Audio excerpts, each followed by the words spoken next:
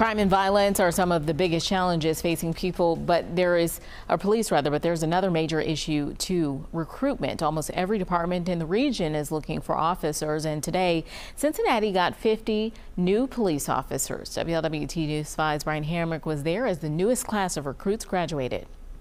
Pick about any police department around the region, really even around the country. Look at their social media, and one of the first posts is likely to be recruitment. That's why what happened here in Cincinnati today was so important. The thin blue line is 47 units thicker today. You then have to earn the badge. Proud of my classmates, an honor to be here. They're now sworn to keep the peace. That I will support the Constitution and laws.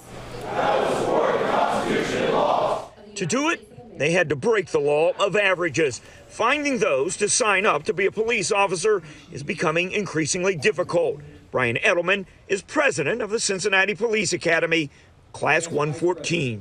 What makes a person in this day and age want to be a police officer? I think just believing in doing the right thing, enjoying a challenge, and wanting to be a problem solver. The need is so high for police officers about everywhere right now. There were options, but for some, this was the best one. I don't think anyone chose Cincinnati, the Cincinnati Police Department, because they were just the department that called back. I think everyone specifically sought out the city of Cincinnati because it's hard.